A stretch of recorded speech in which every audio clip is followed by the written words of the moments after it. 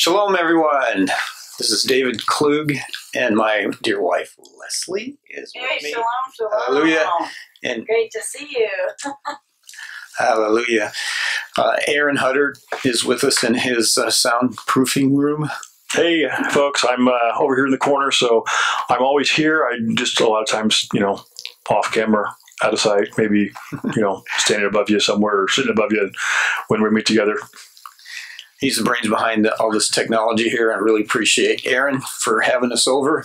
And I have an exciting message I hope that you will enjoy and be edified and encouraged on this 7th day of Unleavened Bread, which is also the 4th day of the counting of the Omer, and what all that means, and especially in relation to the resurrection of Yeshua that we celebrated on the first day of this count, back on the first day of the week, and then also what we're counting towards, what we're eagerly expecting as we count 50 days to Shavuot, and what that means, and what we can expect from the Holy Spirit, from Yeshua, giving us of His Spirit. So let's start with prayer, shall we? On this special High Holy Day. Father, we praise you and we thank you that you have given us these holidays, these festivals, these special days where we can just focus on you, where we can come together to learn of you, learn together, and that everyone who's watching and listening right now would be edified and encouraged, I pray, and they would see the festivals in a new light, and they would see your plan, the plan of salvation, the plan for our future as well, the glorious destiny that we have, and how you have great things in store for us, and how we can look forward to better times ahead for those who are in the kingdom, and how you're orchestrating it all. You're just putting all this together for us to have greater works, greater things, better things ahead for all of us, even for our children, for all ages. And we thank you for it in Yeshua's name. Amen. Hallelujah. Praise Yah. So I just wanted to share how I really, really appreciate these festivals, in one aspect being that it focuses me on what His purpose is for my life, for my wife's life, for your life, all of our lives together as a body. I love to see His plan and remember what He has done, where He's brought us from, and where He's heading us towards, where our goal is, where our focus, our destiny is in these end times. Because we get caught up in things of the world, of our daily lives, making a living, taking care of one another, taking care of the spouse or the children if you have children, Taking care of the house. Yeah. We've got the leaven out, but we've also been getting the leaven out of our souls as well, right? Where we're trying to get cleaned up in many different ways. And that's what the unleavened bread's about. The unleavened nature of Yeshua is what we're aspiring towards, what we're taking in, and what we're trying to be more like Him. Right? Hey, David, real quick, if there's anybody that's joining us, that this is kind of a new idea for us, for them, explain that correlation between getting the leaven out of the house, actual physical unleavened, versus what we talk about in our hearts. Yes. Yeah, so what is leavening? Leavening is yeast, commonly known as yeast, and yeast leavens or puffs up bread. It raises it. And so how does that represent something that we don't want? Because He said to eat only unleavened bread. Well, leavening can represent what puffs up inside of our souls, like something I've got to be really careful about is being puffed up with knowledge. I love the Word. I love to study. But I can get so puffed up in my knowledge of the Scriptures that then I lose focus. I lose my humble heart towards others in loving them. And so that I realize we're all on the same page, basically. We're all equal. We're all brothers and sisters in Messiah. Yeah. And so some of us have other gifts, and yours is a thirst for the knowledge, and you quench that thirst very well. And that's one thing I really appreciate about you, David, is just how much knowledge you have and the heart that you have to share that knowledge. So, Amen. Thanks for doing this, by the way.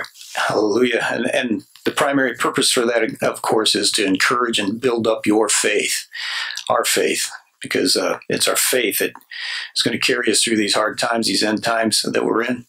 And faith is the antidote for fear. You know, there's a lot of panic in this pandemic, and fear is the false evidence appearing real that can cause people to do crazy things, strange things.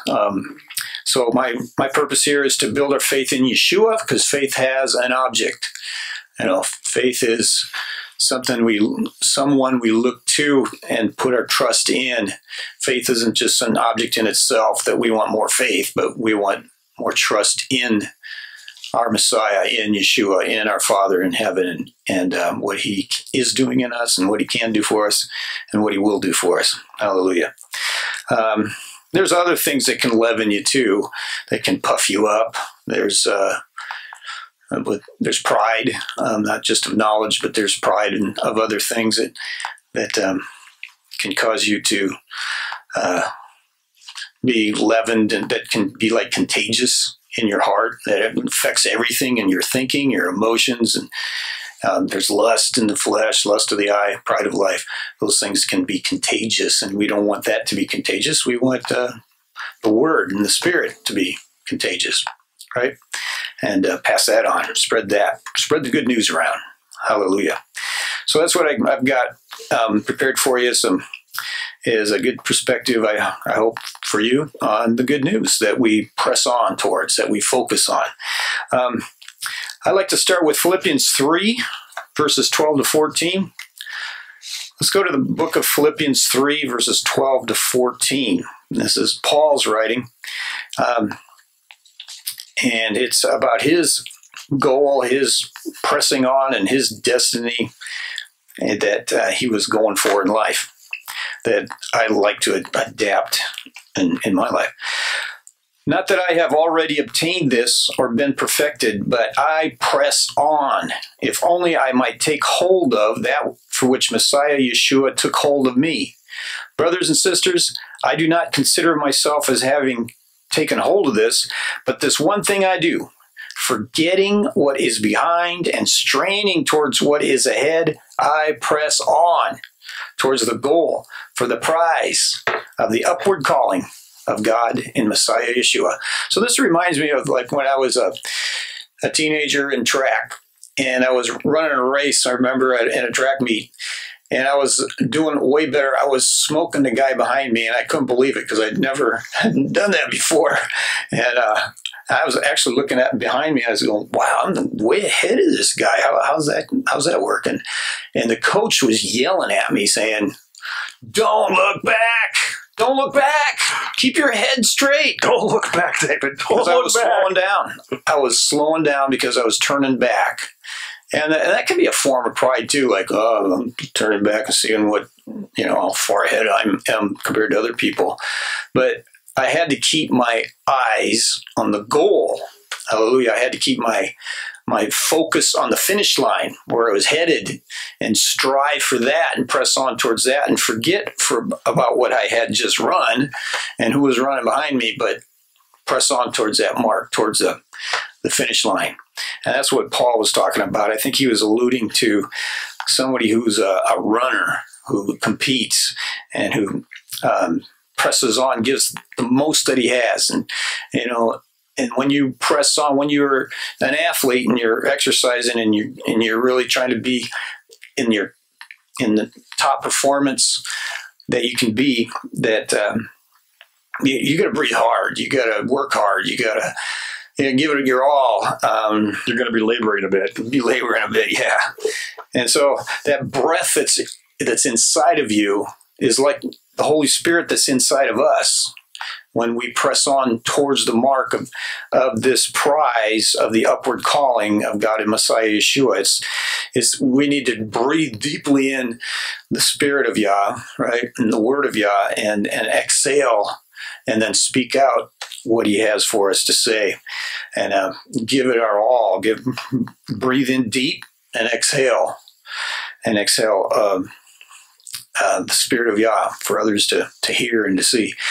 So that's what I think of too in this analogy on pressing on. And what is this goal for the prize? What is the prize that Paul was talking about? I think we have to go back a few verses and see what he was talking about here. Philippians 3 verse 10 says, "My aim is to know Him and the power of His resurrection, and the sharing of His sufferings, becoming like Him in His death." So His aim was to know the Messiah, and that's my aim, and that's your aim, and that's what I pray that we're all learning more in these festivals, is who the Messiah is, what He's doing, what He's doing in us, how He's gathering us together and preparing us for being His bride and being back in the land together, and for this end time harvest that Roland was writing about, the harvest that we're in. And so let's think about that. What is this harvest, and how does that relate to this aim, to this goal that Paul is talking about?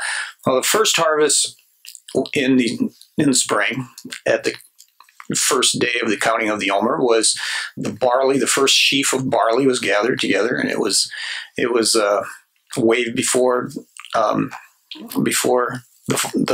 Father in the tabernacle, and that barley represents the carnal nature, the brown barley carnal nature. It was the animal feed. It wasn't what you would really want as your ideal food to make bread out of. But then later on in the season, 50 days later, they would make these huge loaves made out of wheat, representing the great wheat harvest, the golden wheat, which represents the golden spiritual nature that we all aspire to have, to walk in. Right, so we're pressing on towards being less carnal and more of spiritual, more of the Spirit, and more of not just knowing Him, but more about the resurrection life that's within us. Because leaven can also represent the kingdom of Elohim. There's two sides of every Hebrew coin, if you will. There's a negative side and there's a positive side. And even with leaven, there's a negative side can represent sin and pride and what puffs up. But it also can represent the kingdom of heaven. Yeshua said it was like a woman who put 3 measures of leaven in a lump, and it leavened the whole lump. And so the kingdom of God, His righteousness, His peace, His joy in the Holy Spirit, that's the kingdom. The kingdom of God is like leaven that infects, that is contagious, that permeates, that's a better word, permeates everything in our lives and others as well. And so that's what I believe those 2 big loaves that the priest waved on the day of Shavuot, 50 days later, which we got only 46 days counting towards that big day. That's what I believe that represents. The 2 houses of Israel in His hands, hallelujah, with the leaven of the kingdom permeating and building and making them larger, enlarging them, growing them up, spiritually growing. It's a picture of spiritual growth. Hallelujah. So what is that prize again of the upward calling of God in Messiah Yeshua? It's to grow spiritually. It's to be more about His kingdom. His kingdom is within us, He said. It's not outside of us, it's within us. Have more of the kingdom within us, growing and permeating our lives. And that kingdom has a king, right? And the kingdom is why it's called kingdom. It's ruled by King Yeshua.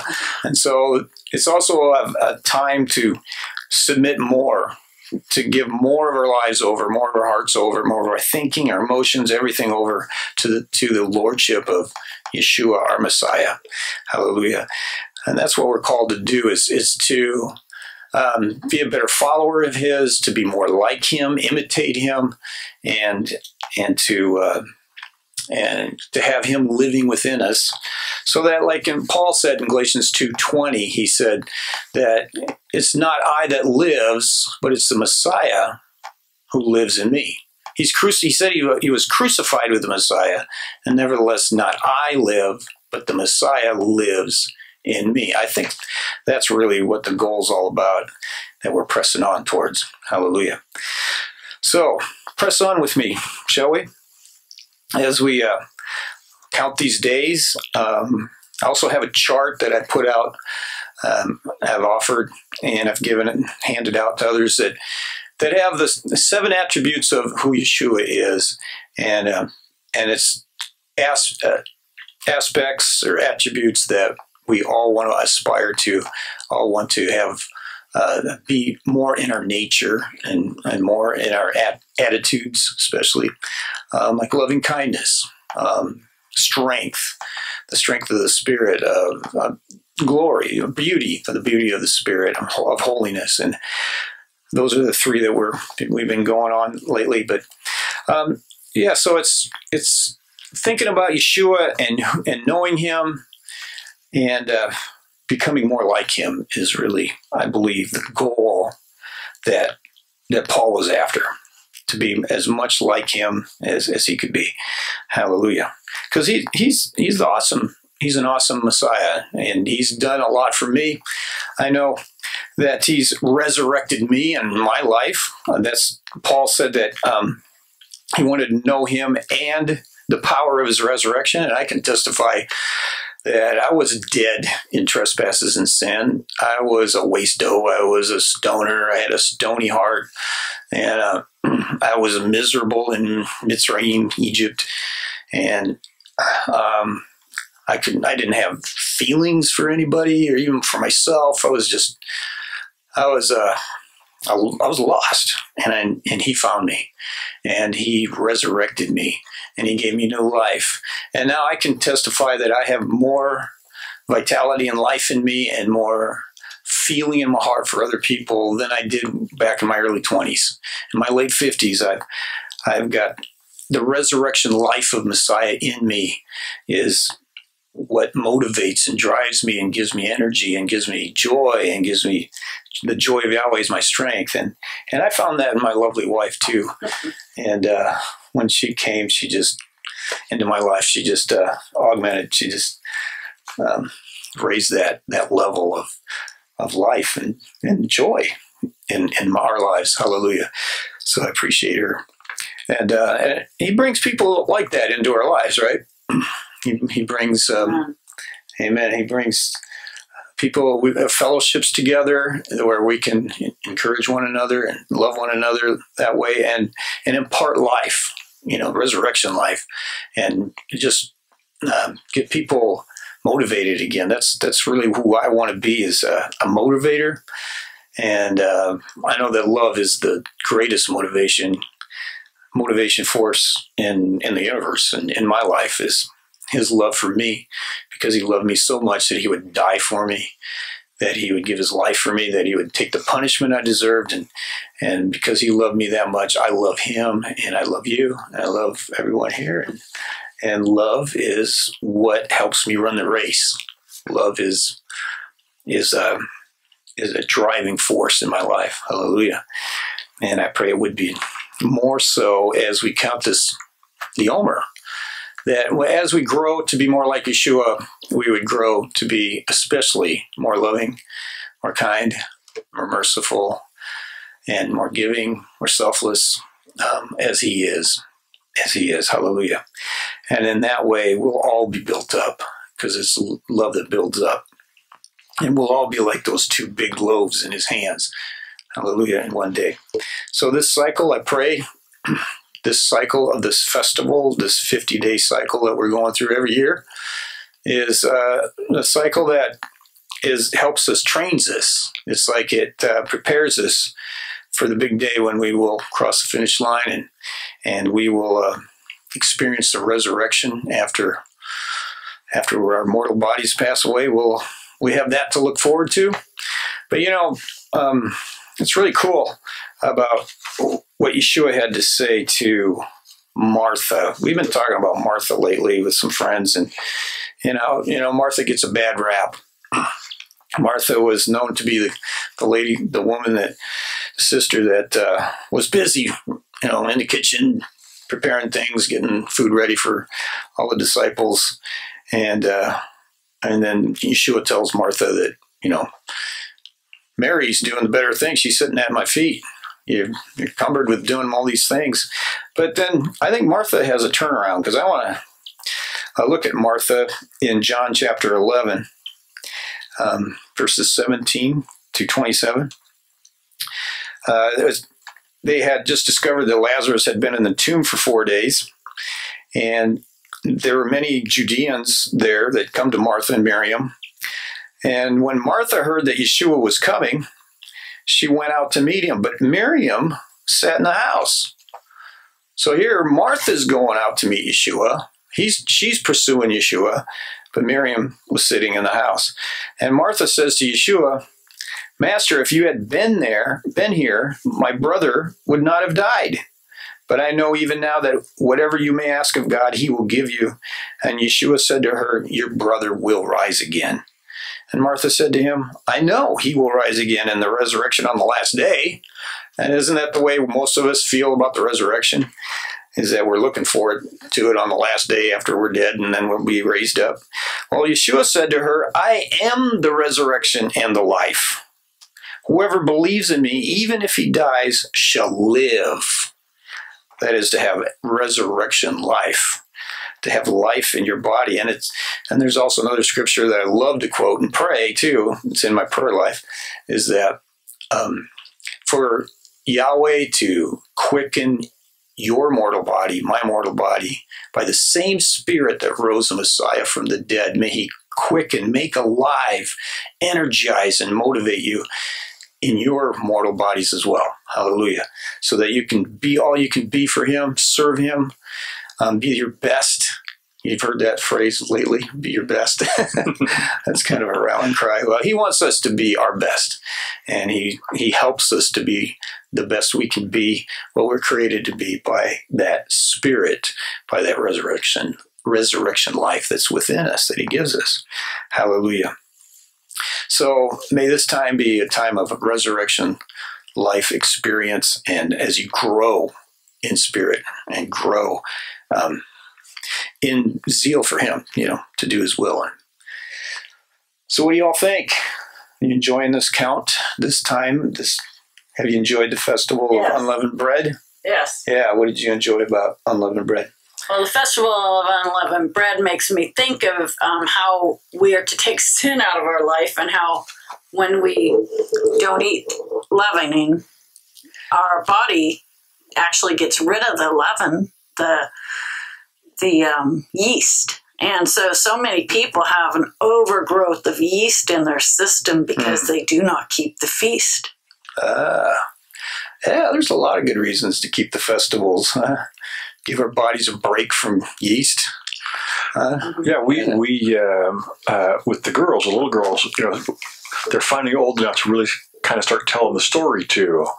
We started with the Passover story that we just passed, and so it's been fun to kind of go through and start telling the stories of why we do some of the things. So that's been fun for us. Hallelujah. I love the story. The Passover also really helps me understand what even happened in my life when I was saved and born again, and I was delivered from the drugs I was in, and I really didn't even have a good understanding of what happened in my life until I started keeping Passover and seeing these word pictures, these living word pictures of how they applied the blood on the doorposts, and they were delivered from the plagues that were reigning and from the slavery that they were under. I was a slave to sin, and I got free, and it's just awesome to see, to remember what Yeshua had done in me through the lives, vicariously, if you will, through the lives of the children of Israel and how they were pulled out and delivered from their in slavery as well. So keeping these festivals really teaches what he's doing in us that we may not even realize if we didn't keep them, because he's doing a work in all of us, and it's awesome. Yeah, and it's nice to kind of have these times to stop for a moment and refocus. And there's, with the multiple different festivals we have, there's a different focus kind of in each one of them, or a different aspect that we can kind of bring out, which is kind of nice to have those reminders throughout the year. Because, if we didn't have that, we would just going through the full year and just like a year would pass, we wouldn't know what's going on. And it was nice to have those forced breaks. And they help us get our focus back on what's really important in life, our purpose in life, and our destiny. So, David, I had a question. We keep talking about counting the Omer. What is the Omer? Omer, yeah. Well, the first occurrence of the Omer is in Exodus 16, where we see that their children of Israel were commanded to gather an Omer, a measure. Omer is a measure of man. It's called in Hebrew, or manna. Man, which literally is translated as, what's this? What? Who is he? Who is, Manhu is what they first say. Well, Manhu means who is he? Because there's no it in Hebrew. So, you could translate it, what is it? But they literally said, who is he? And we know who that he is in Yeshua. And he is the bread from heaven that manna typified, right? Because it was just enough to sustain them, to nourish them, to strengthen them. They gathered an omer that was sufficient for their day. Hallelujah. And Yeshua is all that for our everydays. Yeah. So they gathered a measure of what they needed. Yeah, it was just enough. And if they gathered too much, then it would go rotten, right? And they were commanded to gather twice as much on the 6th day so that they could rest on the 7th. And it would be fresh manna. So we're to bring our manna in when we, sooner this whole thing ends, that we have the stay-at-home order imposed on us, the better. Gather again. When we can gather again. I'm excited. I can't hardly wait. Fresh manna. Leslie and I are just really wanting to bring some fresh manna to you, and I'm sure you have some good stuff for us too, from what you've learned all these days of being, in your prayer closet, shut up in your homes, and in the Word. I'm hoping and praying. I'm sure you have been. Many of you, I know you are, and I know you got some great stuff to share with us, and I can hardly wait to hear from you. So, what are some other things that we could be doing, or looking at, or focusing on during the 50 days of counting the Omer? What are there anything? Any activities that would be good to kind of be thinking about or doing that would be, still around this whole idea? Around the count? Mm-hmm. Well, this one scripture comes to mind in Psalms, is to teach us to number our days so that we may gain a heart of wisdom. So as we number our days, these 50 days, we're to also be thinking about the days we have left on this earth. This, here we are in our 50s, and we only have a finite number of days. He knows how many there are, and it's to make the most of every day, the most of every opportunity, every day, because every day matters. Every day counts. We're counting those days. Every decision you make matters. Is it going to increase the kingdom, advance the kingdom of God, or is it just going to, detract away from it? Are we just getting sidetracked off with things that really don't matter? So it helps us to focus on what really matters and make the most of those things. That's what I think about. Mm-hmm. So what is the date that the 50 days end? And so people can have an easier idea of, if they watch this video a week from today, when that is. Yeah, it'll be May 31st. May 31st is the 50th day of the count. And it's really easy for Leslie and I to remember because that's our anniversary. Hallelujah. So, but we'll be celebrating with you, and then we're going to go celebrate our anniversary on June 1st. But yeah, the end of this of May 31st is the big day, and we'd love to hear from you where you'd like to meet. And we want to make sure we all gather together for that and have a celebration and expect a move of the Holy Spirit.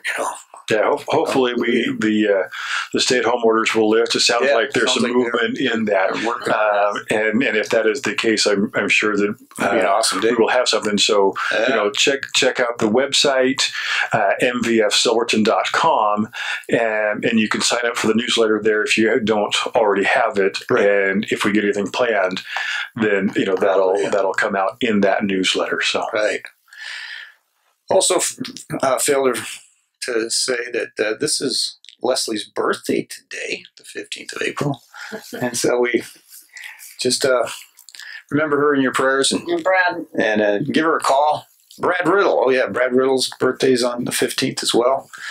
Hallelujah. So Chad and Grant Siddick. If you remember the Ziddics, they're the talented musicians that have led praise and worship. Popular day. Back in the RF, Days of Restoration Fellowship.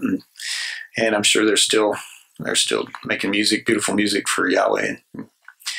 So it's a very special day for us, and it's our privilege to be here and to bless you and challenge you to press on, train for the goal, the mark of the prize. We got a prize ahead of us. Hallelujah! And that prize is to be transformed out of this, this mortal body into a glorious body one day, and for all of us to be together in the land, in the New Jerusalem, and be celebrating these festivals, I believe, with the Messiah. Hallelujah. And we got a glorious destiny, a bright future ahead of us, and much to look forward to. Not just in the life afterwards and after the resurrection of the dead, but in our day. Hallelujah. I really believe this can be either the best of times if you're on the right side, or it can be the worst of times if you're not. It can either be joyful and exciting times, or it can be miserable and depressing. So join us, hallelujah, as we go on a great adventure. This is a great adventure. And remember, always look ahead to the finish line. Yeah. Don't look over your shoulder at who's coming up behind you or where you may have been. Yeah. Keep looking forward. Don't let your past drag you down.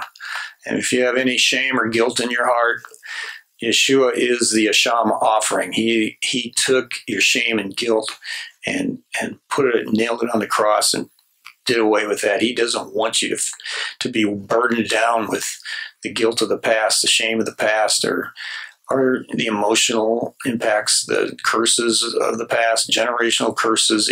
He wants you free to run with everything you got towards him, towards the finish line, and give it all you have. Hallelujah. So take some action, like Aaron likes to say, and give it all you got. Hallelujah. You've got talents. We all have giftings. We all have something to offer. We all have something to do in the kingdom. And his resurrection life within us will definitely empower us to do greater things. And I'm looking forward to that. I really believe greater things are about to happen and are happening in our day. And I can't wait to see more happen. More happen. Yeah. So you got anything else? No. Okay. Good. So if you like this video, give us a like. That would be great. Share it with your friends. However you want to, or whatever social media, tell people, hey, check this video out, as well as click subscribe if you like this, and you'll see when new stuff comes up. So check us out on our website, mvfsilverton.com. You can sign up for the newsletter there. You can keep track of what we're doing, and when we get out of the stay-at-home orders, you'll see where we're meeting back up again. Other than that, have have a blessed day. And David, will you take us out in prayer? Okay, Father, we praise you and we thank you for the Feast of Unleavened Bread, this cycle, this 7-day cycle that we can strive to attain to be more like you, Yeshua, in your sinless, unleavened, humble nature. I pray that those who are suffering and hurting right now over the hardships of life, over the pressures in life, that you would encourage and build them up. Hallelujah. And that this counting of the Omer, they would eagerly expect a better day.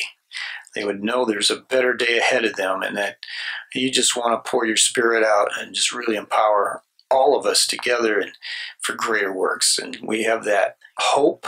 We have that expectation. Build that expectation, our faith. And until we meet again, Father, I pray that you would make a way, that you would just make for an awesome meeting on Shavuot, on May 31st, when we're all able to get together again. Yes. You make the way, you set the place, you make it happen, and you bring everybody together as many as possible. I pray and just raise our expectation for an awesome meeting. In Yeshua's name, amen. Hallelujah.